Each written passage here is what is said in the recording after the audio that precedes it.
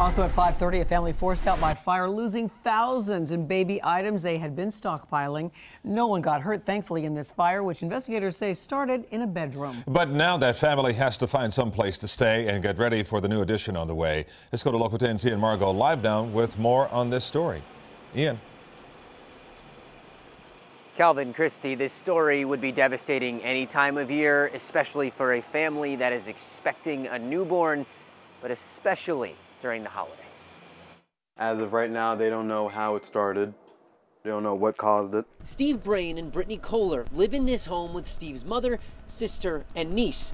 But now they need a new place to stay after it was torched by a fire on Wednesday. I just left, I walked out, and then she was coming home, and that's when she saw the fire of the curtains. And all of a sudden, next thing, the whole building is smoking. North Lauderdale firefighters knocked down the flames pretty quickly. No one was hurt, and they were able to stop it from spreading to other living spaces.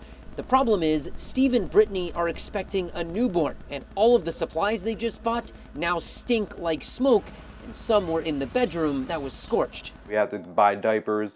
All the clothes we have to replace. They said it's not even worth trying to wash because the smell won't come out. So for now, they're salvaging what they can and trying to stay positive, but admit they are feeling a bit defeated during this holiday season. Right when we just went shopping. Yep.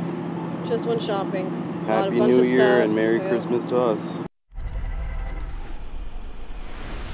So obviously they're very down today. They have been getting help from the Red Cross this afternoon into this evening. They will be put up in a hotel for just a couple of days, but after that they'll be on their own.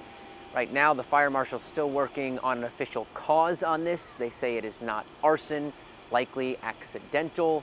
But again, this family just hoping they can somehow recuperate some of these losses. They say they definitely do not have the money to purchase all of those diapers, clothing, and everything else that comes with a newborn. In fact, moments ago, just before we went on air, a delivery truck showed up with what looked to be a crib. They had to tell them they had nowhere to put it this evening. Live in North Lauderdale, I'm Ian Margot, Local 10.